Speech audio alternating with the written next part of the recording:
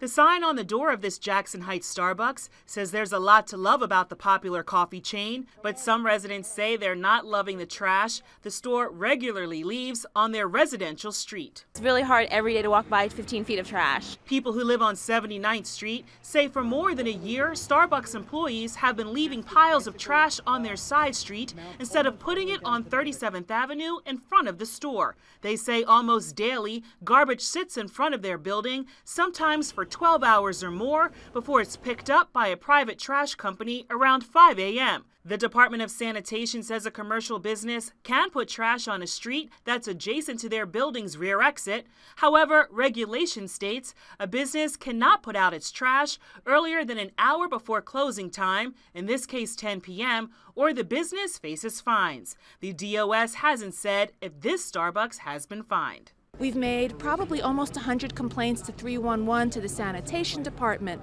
to the Business Integrity Commission, and we have not seen any results.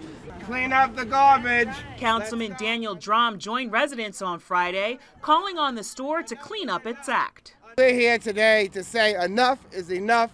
We have had it, and we're going to ask people, don't patronize Starbucks until they work with the neighborhood. Many people who live on that residential block say the trash problem is affecting their quality of life, and they say they want Starbucks to become a better neighbor. We want successful businesses like Starbucks, but we want them to be fair to us. A spokesperson from Starbucks corporate office says the company has stringent cleanliness standards and says, quote, "We are looking into this and making sure our standards are being followed and look forward to working with our neighbors to address their concerns." People in the neighborhood say they hope the issue will finally get cleaned up. In Jackson Heights, Tamani Woolley, New York 1.